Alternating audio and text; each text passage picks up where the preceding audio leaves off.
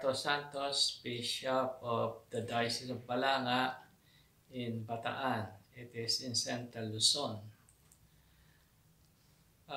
First, I have been student of Collegio Filippino from 1987 to 1990.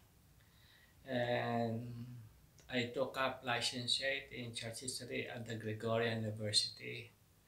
I will never forget the opportunity and the grace that we can serve our Filipino migrants here. And during that time, I was helping the Bataeños, Tagalog-speaking Filipinos, during at that time at the Our Lady of the Holy Rosary in Villa Germanico.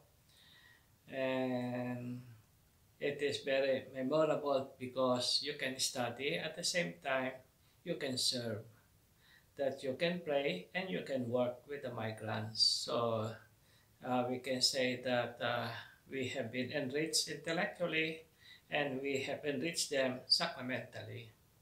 Then after that,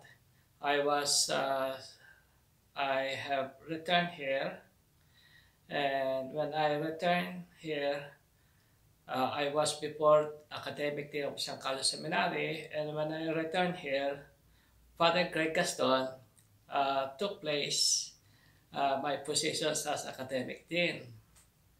And I was here as rector from 10 years in 2000 to 2010.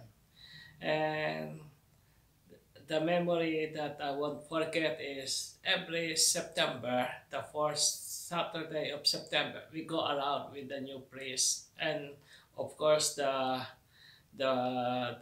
student priest, we go around within Rome and then outside Rome. So we have been enriched now with we can say those beautiful places, and not only because of those beautiful places, but those places connected with the roots of our faith. So those are the memories I won't forget, that we go around. And this is very beautiful that as a priest we have to go around with our priests, that we walk with them. And we go, and we should go to those places that will enrich us. And then it is so memorable because when I went home, Father Greg, after San Carlos Seminary, is the director. So whenever I see the years of my episcopacy, I remember always the years of Father Greg.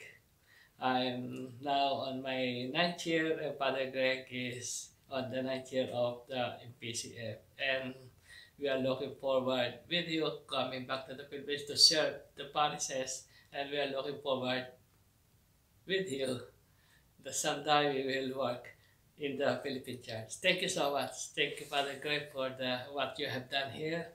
So beautiful, the places, and so much improvement. And we can see that is the hand that can build, renovate, restore everything. Thank you so much.